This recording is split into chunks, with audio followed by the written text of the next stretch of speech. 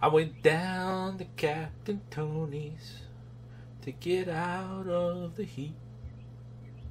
Stop.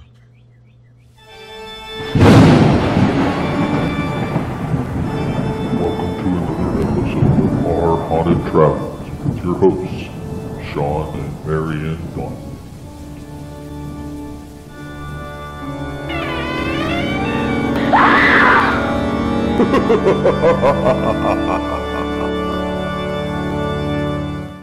Well, hello, YouTubers, and welcome to another episode of Our Haunted Travels. I am your host, Sean Donnelly. And I'm your co-host, Marianne Donnelly. And today we are talking about Captain Tony's Saloon.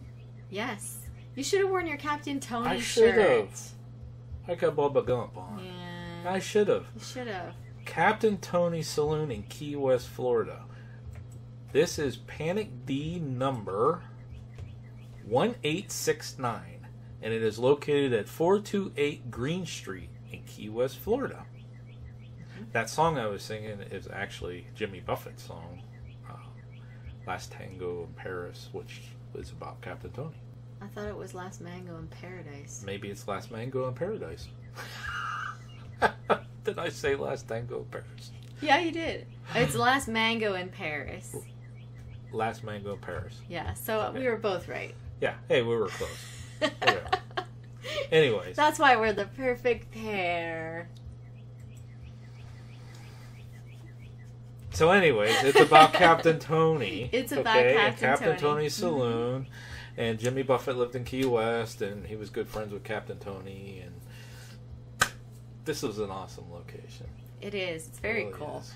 Very cool. I actually found this place when we were going to be going down to Florida for our cruise, and I was trying to find a way to get him to drive down the Keys to go and see some sea turtles. She said two things, folks. Two things. She wanted to go down the coast to see sea turtles. She said two things. Number one, Robert the Doll, and number two, Captain Tony's. And I'm like, yep. Okay. We're in. So then we went... See, for those ladies out there who are trying to get their guy to take them someplace, you just have to find something nearby that they'll want to go to. That's right. I even had a beer in Captain Tony's. Hint, hint, hint. You did. And I don't drink alcohol, but No. I had a beer at Captain Tony's. You did. You had a beer at Captain Tony's while I went and hung out in the you bathroom. went in the girls' and I restroom do not and go didn't in, eat. and I don't go to the bathroom in public places. So we both did things that are We'll weird. tell them when we get back. All right. So here's some history about Captain Tony's, and actually, this is one of our episodes that we recorded for Our Haunted Spotlight. It's not our Haunted Spotlight, the Haunted Spotlight. But anyways, we're reusing that recording. So here's the history and some stories about Captain Tony's. We'll be right back. Captain Tony's Saloon is said to be the oldest saloon in Florida. The establishment is home to a tree that grows through the middle of the chamber. It's said to be the tree from which executions were carried out. Captain Tony's is an iconic divey beach bar named after a modern maritime icon who was once a fishing boat captain, gunrunner, gambler, and mayor of Key West, the late great Captain Tony, who died in 2008. Now, he was father to 13 children by 5 different wives. Captain Tony served the U.S. government as gunrunner during the Bay of Pigs.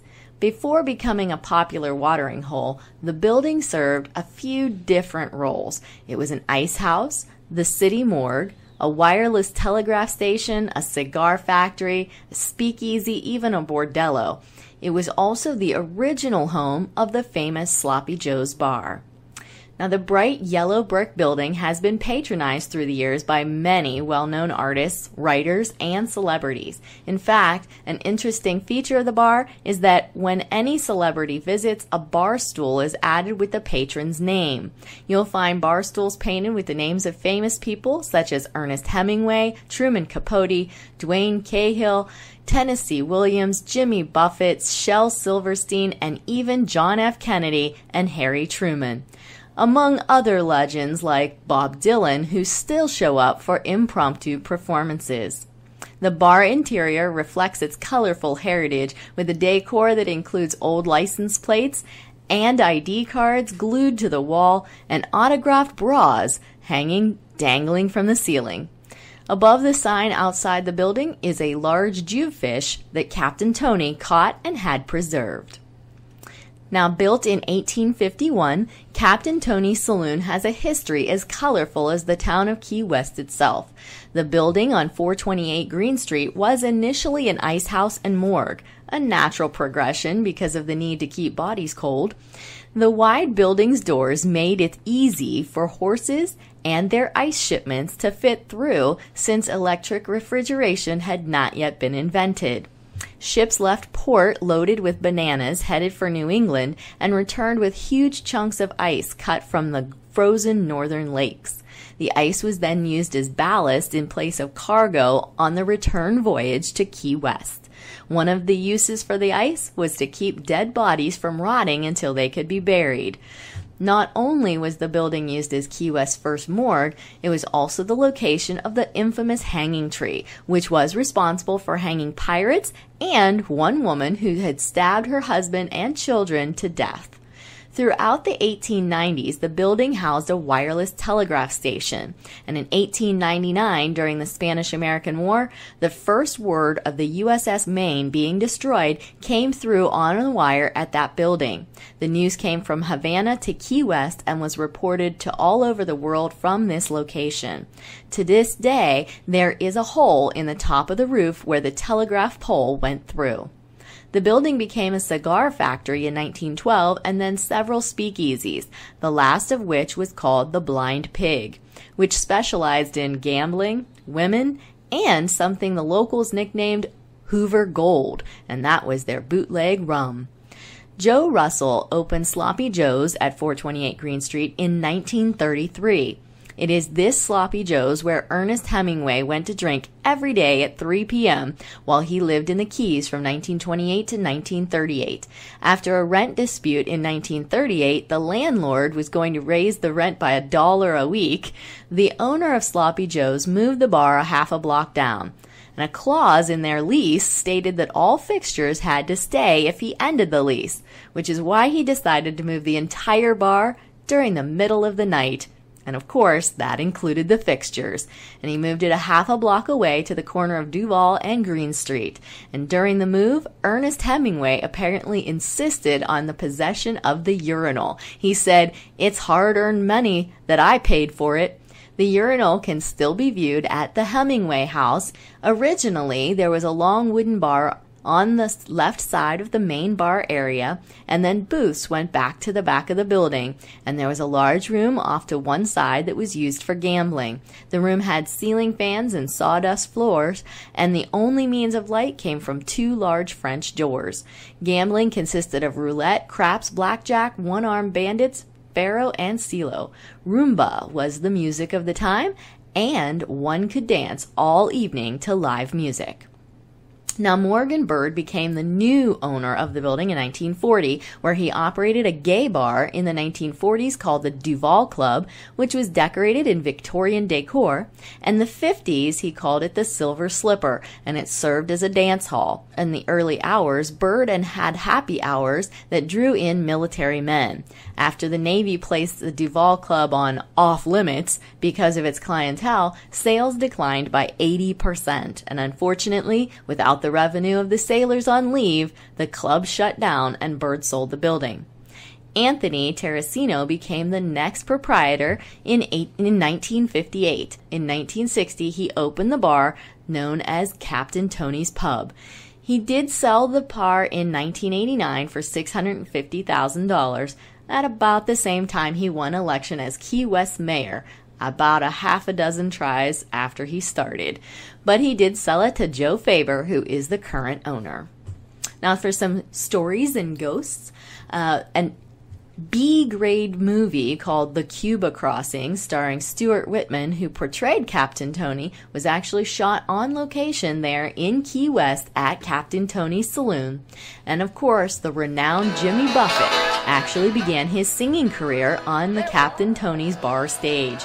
Allegedly, he was given tequila instead of payment. And his song, Last Mango in Paris, was actually written about Captain Tony and Captain Tony's home. In 1865, a massive hurricane hit the Florida Keys, and the sea surged 15 to 20 feet, smashing almost everything in its way.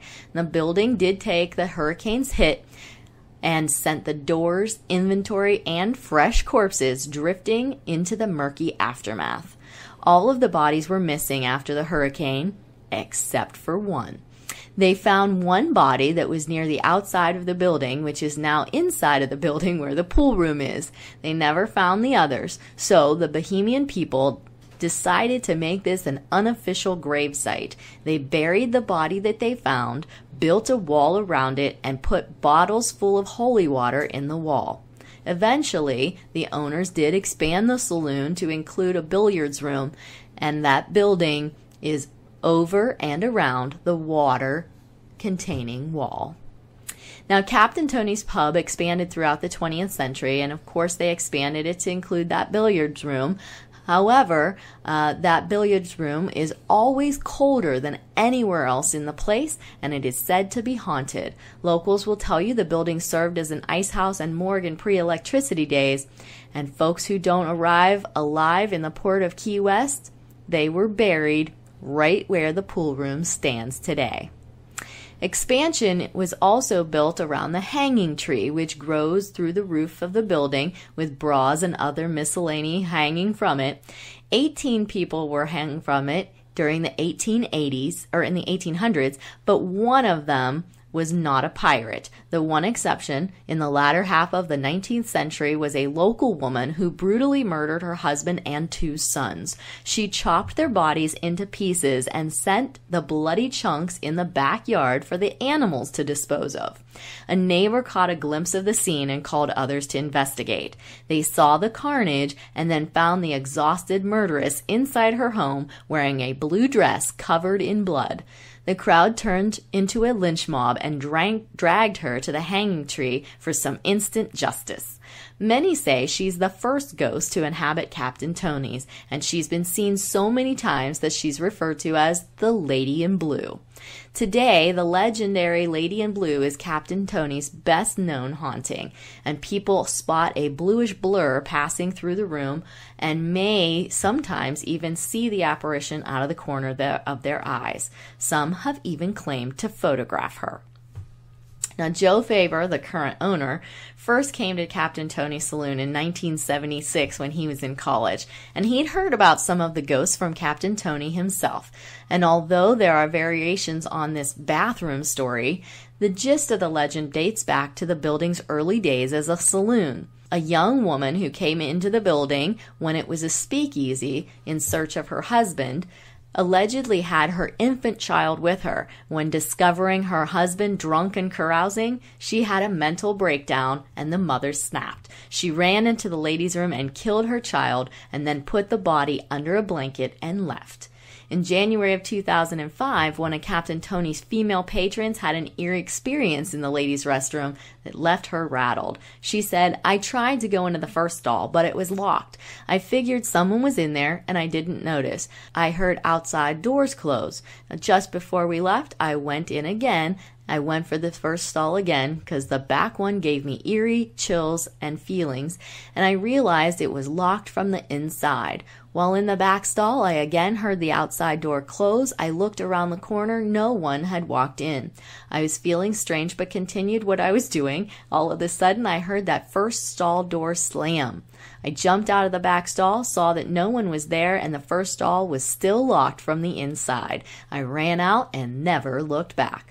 Now, in addition to the locked stall story, there are reports of strange and eerie sensations that come over you when you enter the bathroom, and some have even been deterred from using it because of the eerie feelings. Could this be related to the ghost of the widow who was looking for her husband? In the 1980s, while taking up old plywood flooring, the bones from between 8 and 15 bodies were discovered. A skeletal reminder of the find still hangs behind the bar today, and although unearthed were bones, there was also a grave marker of a young woman named Elvira, who is now exposed in the cement next to the pool table.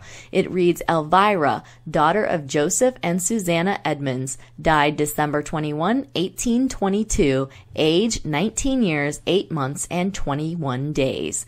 Legend has it that in the mid-1800s, the morgue's resident mortician was so overcome by grief at the untimely death of his beloved daughter Elvira that he buried her within the building's walls. He wanted to be near her even in death. Many people report seeing him roam the bar, perhaps in search of his long-lost child. There's another tombstone at the base of the hanging tree, too, and that is of Reba I. Sawyer, a Key West native who lived from 1900 to 1950. She's said to have had a long-time affair with a married man. When her husband found scandalous letters between his wife and another man, the detailed trysts of how they would arrange to meet Captain Tony's saloon, he was mad enough that he plucked Reba's tombstone from the cemetery and deposited it angrily on the sidewalk. He placed it under the tree in front of the bar and supposedly said, "This is where she wanted to be, so this is where she will stay."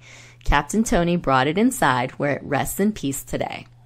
Joe Faber continues himself to be a skeptic. He's neither seen the lady in blue nor sensed any presence in the women's restroom, but he has had 2 experiences in the bar that he can't explain, voices that seem to offer a kind of warning of events to come. About 8 or 9 years ago, he was in the bar alone at 4 o'clock in the morning, he said. I was sitting there doing paperwork and someone called me. All I heard was, "Hey, Joe." I thought it was pretty odd, so I got up, looked around to see who was looking for me. I walked out of the back of the bar, and at the back doors, they were wide open. I had just been out there maybe a half hour earlier. Faber described the back lot of the bar as being completely fenced in with no way that someone could have come in or gone out that way. He figured that if the disembodied voice had any supernatural meaning, it was simply to lock the doors. He didn't think much of it until several years later when he said he was sitting at the end of the bar at night doing paperwork, and he heard that same voice again, but this time it said, "Don't leave." Now he's gotten the chills, got up, and ran out the back to see if the doors were open. He checked and everything was locked down. So then he checked the entire building because he thought it might be a warning that there might be a fire or something, but nothing was wrong. Finding nothing amiss, he did go home. A few hours later, though, his phone rang. He got a call at about 6 o'clock in the morning from the police saying that a girl, maybe 17 or 18 years old, had committed suicide in front of the bar. Apparently, the girl had called her mother from her cell phone, said she'd just taken some pills to kill herself, and she was in front of a yellow building that she thought was a bar under a green awning. Her mother called the Key West police, who went from bar to bar and found the girl in front of Captain Tony's, dead. He thinks that if he had stayed at the bar that night, he would have found the girl and been able to help her. If you ask him if he knows what it was, he responds that he does not, but he does know that in 20 years that he's been here, he's heard it twice, and it was meaningful both times. Everybody can speak about the lady in blue in the bathroom and the things like that, but it means nothing to me until I've actually actively seen it or heard it. But from what I've experienced, the stories I've heard, I know something's going on. Considering that the number of people that were executed at the hanging tree and the lives that were lost by the storm surge, in addition to other deaths that took place in and around the property, maybe something or someone is still around. Now, there are other eerie occurrences that have occurred here as well. Many other bar patrons have described similar strange experiences, such as cold spots in the hallway near the ladies' restroom, doors opening and closing without anyone around, stalls being locked with no one inside, apparitions of Ernest Hemingway seen roaming the building, and one patron even reported getting third-degree burns on his hands an hour after touching the tree that stands inside the bar. But on a lighter note, the fish outside is said to bring good luck. If you throw a quarter into the mouth of the huge grouper above the sign outside, it's said to bring you good luck and follow you until you leave the island. Okay, so yes, we actually recorded that, and that aired while we were heading, we were on a cruise. We were on the cruise when that aired. Mm-hmm. And I cut it off, but at the end of it, we said, "Hey, we're going to be at Captain Tony's, and we'll report if we find anything." Yeah. Which, We we didn't. We didn't. But there's a ton of stories. But at the same time, we didn't actually do too much investigation there. No, you did. I did like 10 minutes. But I tell you what, if you folks have not been to Key West and you're into the paranormal, definitely go. Yeah, there go are. there. Oh man, there are so many. We're actually going to do a whole book just on Key West. Right. The Captain Tony's is there. The cemetery's there. The lighthouse. The Zachary, I think it's called. Fort Zachary Taylor. The lighthouse. Ernest Hemingway's house. There's Robert the Doll's there. Robert's original house. The artist is there, house, which is called the artist house. And then there's also that other place where we stayed. The place where we stayed. There's yeah, just the so bed and many breakfast. places that whole on place that is island. Just it's amazing. Crazy Yeah. with paranormal claims and activity Yeah. and stuff like that. And we did the ghost tour on Key West. We did. Which was cool. It was the I forget the name of it, but it's the one with the trolley. We've done those a couple times. Ghosts and Gravestones. Yes, Ghosts and Gravestones. They have one on Key West, and actually, I'm starting to get to a point where I want to go to cities where they have those because they are quite good. And so the way it worked, and we got to do another video. We did Robert the Doll already, but we didn't do East Martello. Is that what's called? East Martello. We got to do that, but we stayed on Key West, which was cool. But we did the ghost tour, so we went to these different locations, and then like the next day, we were able to go back to some of these places, like Captain Tony's and stuff. Problem with Key West is, don't expect you're going to drive around in your car because there is no parking, zero parking anywhere. Yeah. So we rented a, they call it an electric car, but it's just like a souped up type thing. It was a souped up like golf cart. Yeah, and we buzzed around with that thing, and that's treated like a car too. So it was hard to find parking. So Marianne's not the best navigator in the world. No, I'm terrible at directions. I'm driving but this funny thing. enough, hold up. Funny enough, like in haunted buildings, I have no trouble. I can like figure out the layouts of these buildings like nobody's business. And he's like, "How did you remember how to get back there?" Yeah. But on streets, forget it. Forget it. So I'm driving this thing, I'm trying to keep up with traffic, not getting ran over, and I'm like, okay, so we need to go to this road to get to Captain Tony's. I'm like, let me know when it's coming up. Boom, it passed. I'm like, oh, now I got to figure out how to whip this thing around and get back. It took us a little while to get to Captain Tony's, then find parking. Yeah, which there's no parking by Captain Tony's. And then later on, we figured out, like when we walked down for, I think it was the ghost tour. The ghost tour, we could have just walked to Captain Tony's. Yeah, it wasn't really that far. Yeah. But anyways, great time. Yeah. So tell them about Captain Tony's, what you did in there.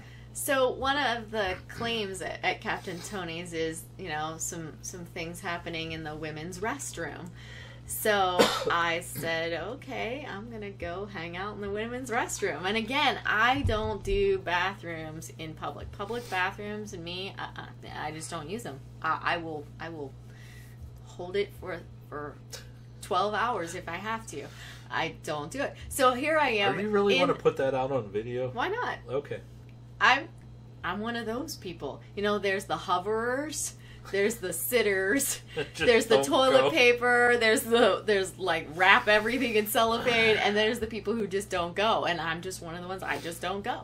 But anyways, I hung out in the women's restroom. In the women's bathroom and spoke to herself. And I did.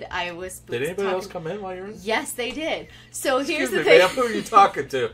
I went in there and I started. I really don't know. I don't use these public bathrooms that much. I didn't know what the what do you call that? Etiquette. I didn't know what the etiquette was because I don't really come in here. What is the etiquette for a public bathroom? Oh goodness. Anyway, so I went in there and I checked and there wasn't anybody else in there and I'm like, okay, I can do this. So I Let me ask my you, little recorder. the person that come in and saw you talking to yourself, did they just turn around and leave, or did they use the facilities?